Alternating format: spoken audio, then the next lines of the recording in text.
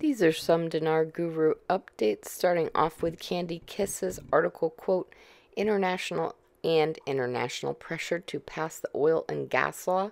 The Prime Minister's financial advisor, Mazhar Mohammad Saleh, confirmed in a press statement that accelerating the approval of the federal oil and gas project law in the House of Representatives as soon as possible will establish a stable national roadmap for investment and production for the country's main sovereign resource, which is oil and gas.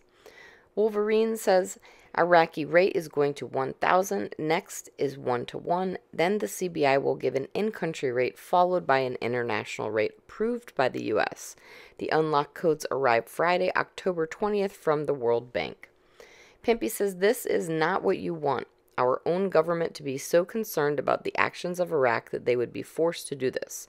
Article, quote, Washington directed the departure of the family of its diplomats and non-essential staff from Iraq and not to use Baghdad airport. Pimpy says that's not good. We need for Iraq to stay out of conflict of any kind. Unfortunately, there's Iranian-backed politicians, therefore they're going to be involved. All right, Mark Z via PDK comment. Lots of rumors about Dinar going to 1,000. Mark Z says the 1,000 to 1 always made sense to me. Then they quickly pulled a big revaluation right after. But there are rumors around the streets, even though it's been very quiet in Iraq. Right now, getting any news over there is like pulling teeth from a grizzly bear with no anesthesia. But it is pointing towards they already did that this weekend in Iraq, and we are watching for that. If it's accurate, then bam.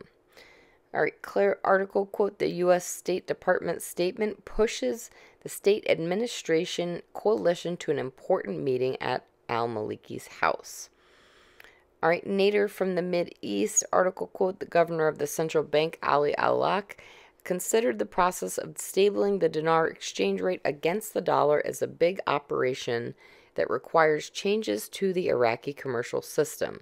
This came in a speech during the first annual banking conference hosted by the city of Erbil under slogan The Banking Sector Opportunities for Advancement in the Future of International Companies. Pimpy says they need to 100% de-dollarize, and I mean all markets with stiff penalties.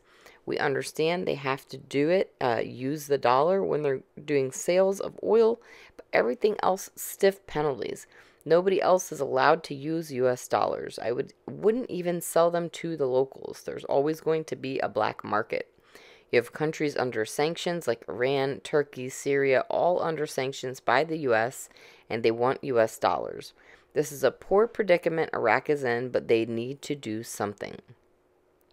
Militiaman says if they're going to go from 1310 to something different, likely to get into the international world with a fair, effective exchange rate, they're going to be a major change to the commercial system. Obviously, Alak is talking about changing the commercial system, so something has to change, and what we think that is their exchange rate. All right, Frank26 says, when you ask when is it going to happen, ask how is the cleaning going? How is the removal of Iran eradicating this smuggling going? That's what we want to know, nothing else, because once the atmosphere is suitable, you're going to get what you want. You're never going to get rid of the cockroaches, but you can definitely control them. That's what's happening right now. Corruption is being controlled. It's being cleaned up. All right, Desert Advisor article, quote, Iraq allows transactions in Chinese yen as it seeks to avoid U.S. restrictions on the use of the dollar. That's a big deal. They're getting away from the U.S. dollar. Quote, the decision came after the return of the Iraqi delegation from a visit to Washington, and they got approval from Washington, it seems. They banned people from dealing in U.S. dollars, also in their local markets. Another big move. They don't want to use the dollar anymore. Mark Z says it's quiet on all fronts today. Quiet is not a bad thing. The sheer volume of misinformation, things being dropped right now, tells us important things, like how they are trying to cloud the timing. Pimpy says, people keep asking me, in your opinion, Pimpy, are we going to see a change in the exchange rate before the end of the year? I say no, but we do know that it's not going to be very significant. I'm sorry, he said, but if we do, it's not going to be very significant. Pimpy says, if anything you see, it might go to 1320 down to maybe 1200. It's at least a step in the right direction. I'll take it. I don't care how small it is, just as long as they're doing something with the current exchange rate. Baby steps, that's fine. Note, going down from 1320 to 1200 is good for dinar investors. Militiaman says, this stuff that I bring to you is not a pile in the sky. It's phenomenal stuff. So get ready. We're about to see some fireworks. That's my hope.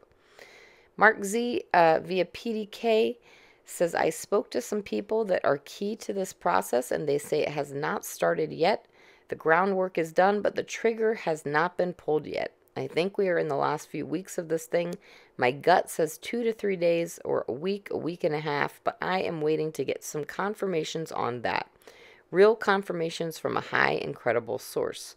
No one knows the exact date. It's going to be a complete surprise to all of us the moment it goes.